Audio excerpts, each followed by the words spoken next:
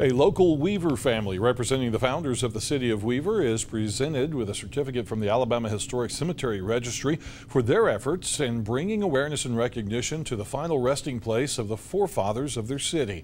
June Bentley, members of the Weaver family, and county officials gathered in the Weaver Family Cemetery today to receive the listing of the cemetery as an historic cemetery in Alabama. My mother would be thrilled, and their daddy Our would daddy be. would be thrilled today. Absolutely, yes. It's quite an honor. Yeah. Yeah. It helps to know that there's always going to be somebody taking care of this cemetery. Now, the cemetery is also the final resting place of at least 5 Confederate soldiers, including S.D. McClellan, commander of Company F in the Alabama Infantry. Alexandria Historical Preservation Society President Matt Gillum says there is a tremendous amount of history in this community.